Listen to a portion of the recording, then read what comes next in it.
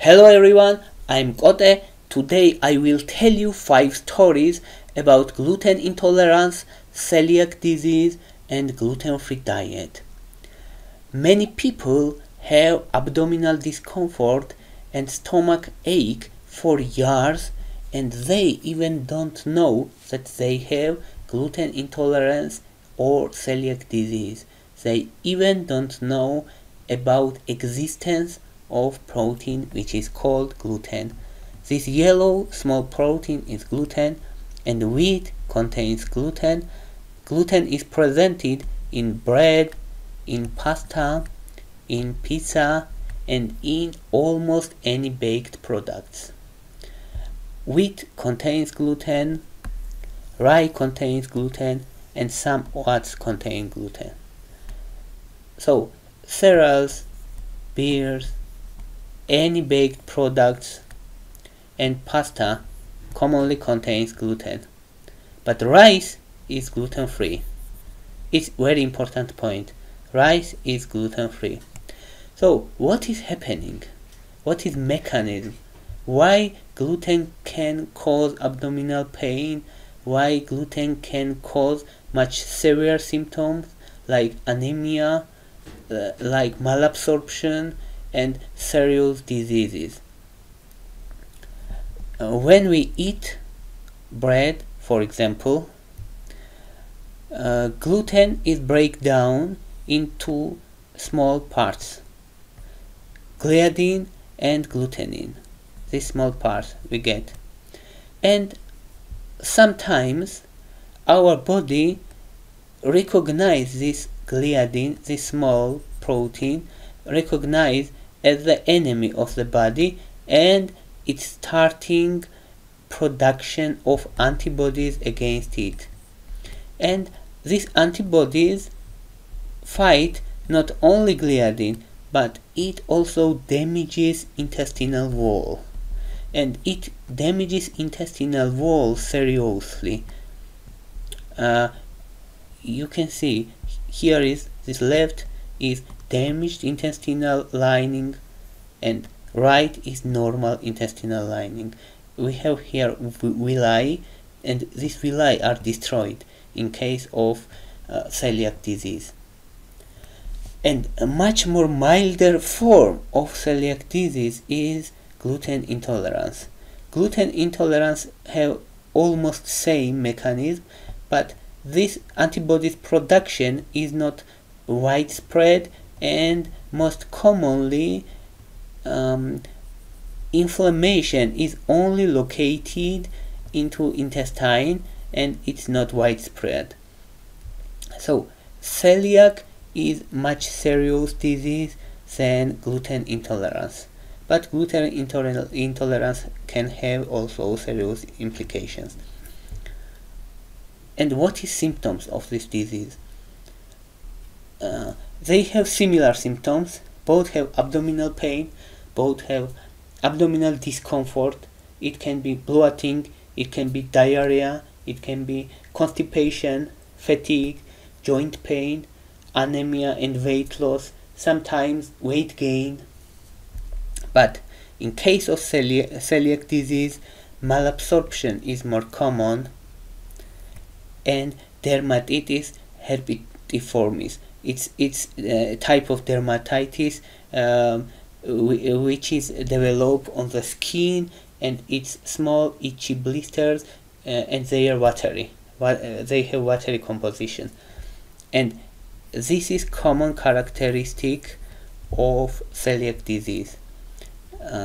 For gluten intolerance, such symptoms like malabsorption and dermatitis herpetiformis is less likely. And gluten intolerance symptoms are milder compared to celiac disease.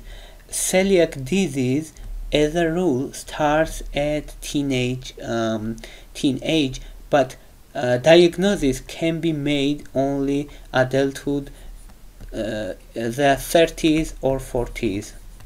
And gluten intolerance, person may never know that he or she has gluten intolerance. 10% of population have gluten intolerance, while 1% of population has celiac disease. And if we speak medically and statistically, 10% of population is huge. It means that almost 1 billion person has glucose intolerance,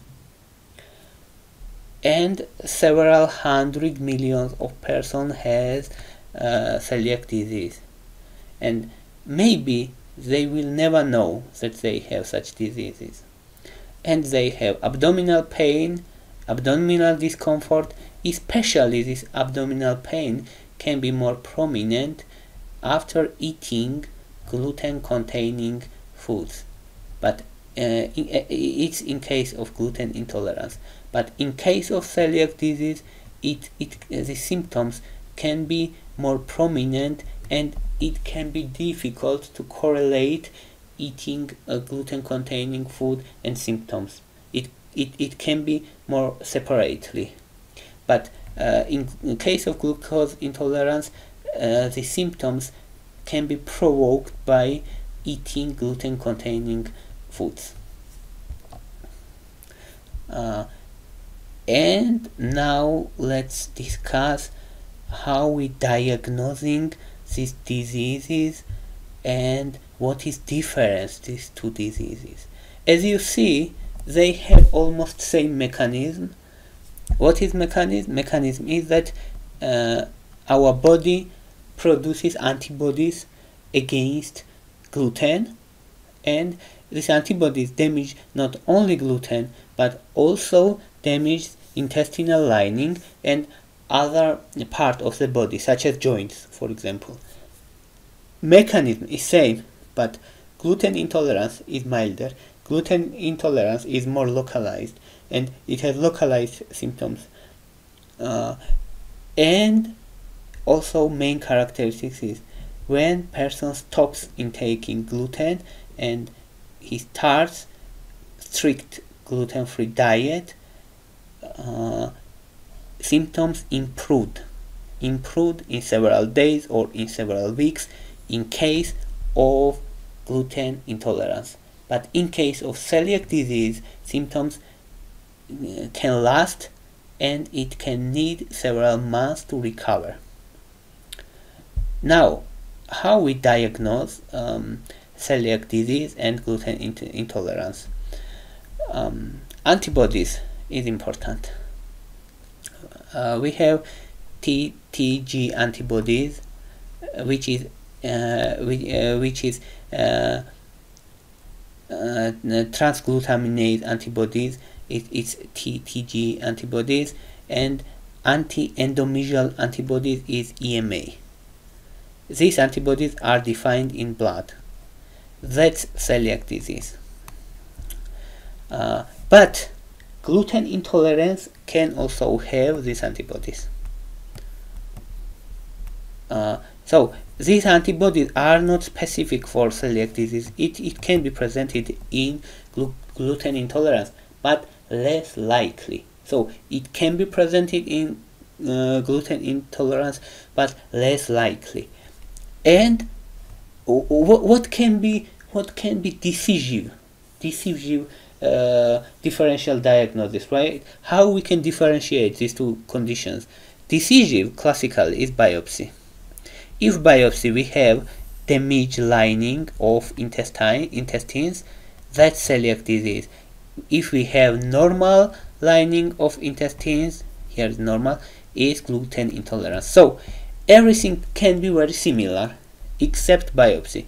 If biopsy says there is damage of lining epithelium in the small intestine, it's celiac disease. But if this lining is normal, is gluten intolerance. So biopsy is critical to make differential diagnosis. Of course, gluten intolerance have mild symptoms in many cases, but its symptoms can be severe also. And both cases treatment is same. strict gluten-free diet. This is treatment in both cases. Symptom improves faster in case of gluten intolerance and slower in case of celiac disease. And person may need some vitamins also and minerals because presence of malabsorption in case of celiac disease or in case of gluten intolerance. But treatment is strict gluten-free diet. And let's return to our first question, which was about if gluten-free diet is good for everyone. Because as we see, strict gluten-free diet is very important. But if person is healthy otherwise and he or she has no gluten intolerance or celiac disease, it's not recommended gluten-free diet. It has several reasons, because products which are marketed as and promoted as a gluten-free in many cases are highly processed, and they have added sugars for texture or for taste. They have added fats, and the nutritional value can be lowered and less compared to other food which are not gluten-free. So for persons who has celiac disease or gluten intolerance, strict gluten-free diet is a must. But person who has no such conditions, gluten-free diet is not needed. Let's summarize our video. Gluten is small protein which is represented in bread, pasta, pizza, and other baked products.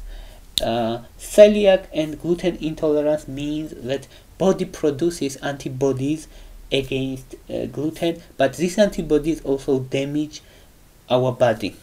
It can damage our intestines, joints, and other parts of the body such as skin, and we can have dermatitis from gluten intolerance or celiac disease. But it's more likely for celiac disease. Symptoms are abdominal discomfort, stomach ache, bloating, diarrhea, constipation, fatigue, joint pain, anemia, weight loss, malabsorption, dermatitis. That's symptoms. Symptoms more severe in case of celiac disease. Diagnosis is made by definitive diagnosis made by biopsy. If there is intestinal damage, it's celiac disease. No intestinal damage, gluten intolerance. Also, antibodies, TTG, EMA, these antibodies can be elevated in both cases, but more likely celiac disease. Also, anti-inflammatory and anti-inflammatory markers such as erythrocyte sedimentation rate and C-reactive proteins can be elevated in both cases, especially if disease is active. And gluten-contained foods are wheat products, rye, some oats, beers, cereals, pasta, baked goods, but rice is naturally gluten-free. Thank you for your interest. If you like my channel, please subscribe. Your support is very important to me. Thank you very much.